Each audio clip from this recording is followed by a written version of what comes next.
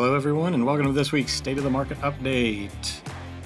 So we had a hurricane last week, pretty major one, very significant, and it doesn't appear to have done too much in terms of disruption to the freight market in general. Obviously it did a lot to Panama City and Mexico Beach and that area down there. But as I was driving to Knoxville last Thursday, I noticed a slew of power trucks, utility trucks, going back north to Ohio and Indiana. And doing a little research, we found out that the damage was not quite as extensive as they anticipated, largely due to the fact that it moved so fast. But yet again, there were obviously areas that were very devastated. But in terms of massive amounts of freight market disruption, not quite a lot. There was some movement in Savannah. We saw a lot of repositioning of freight regionally down there with the outbound volume and inbound volume both being very elevated. But other than that, we've got some movement in Atlanta that I'm going to show you here. Right now I've got pulled up is the Head Haul Index weekly change. This is a great map to kind of start your day if you're looking for regional destabilization in the freight market. We've explained it in the past. It's essentially the difference between the outbound volume and inbound volume. And when you have a big movement and that number to the positive side, you are setting yourself up for capacity issues. In other words, eventually they're going to run out of trucks because you have more outbound than inbound. And the rates should then follow at some point in the process. It may take it a while to happen, but this is kind of your first indication as freight movements tend to be a little bit sporadic, especially this time of year.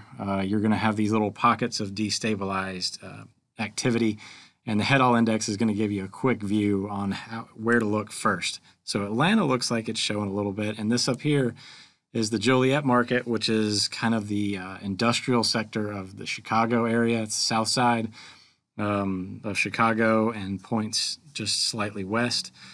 And it is showing a significant swing in the Head Haul Index. So we've got a lot more outbound coming up. Their Head Haul Index right now is a 96, very high value.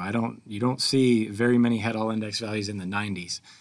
So Chicago market, again, a 58-point jump in the last week alone. So they've got a lot of outbound happening in Chicago, and of course Atlanta. It's still the -6, so it's a pretty low value. I think we talked about it in the past. Atlanta is normally kind of it's either up or down, but it looks like it's moving quickly towards being a little bit more outbound than inbound, as we had a 31-point swing in outbound volume in Atlanta last week. So again, it's not so important to see what this number is here as a -6, but it is important to see that they did have a big surge of outbound volume last week in Atlanta, and I think we can pull that up just to give a quick view. Head Haul Index Atlanta, and you can see here it's starting to pull back up, and a lot of the year it spent time around 50 when things were really destabilized in the summer. So we're starting to see things pick back up out of Atlanta. And just to go and check out Joliet as well, give a quick view of what's happening in Chicago. Bam, that's a big jump out of Chicago this week. Again, we haven't seen much in terms of tender rejections out of Chicago, or Joliet, I should say. But that doesn't mean that there won't be eventually, especially if things continue on the path that they're going right now. Now, what I did want to show you is a region of the country that is kind of showing destabilization at the moment, and we've got a big push of volume coming out of, and that's the Pacific Northwest. This time of year is kind of, the Pacific Northwest, big push of freight out of their area. It's the one time of year that things kind of pick up for Seattle. Christmas trees and the apples and all that kind of stuff starts to come off the coast over there. And we have been noticing, even in the smaller markets, I've got 3 of them pulled up here in comparison to the United States Tender Volume Index.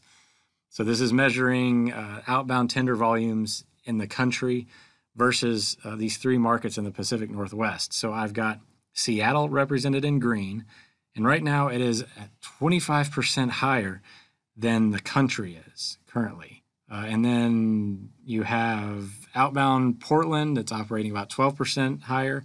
And of course, Twin Falls, Idaho, the big booming metropolis out there, has got a 33% higher value. And it is significant in terms of discrepancy between the rest of the country, because we have seen the majority of the country kind of operating below this level, kind of swinging to the lower side on the volume, and the Pacific Northwest is starting to heat up this week. So something to pay attention to. So in summary, a hurricane did not have a huge impact as of yet on the freight market.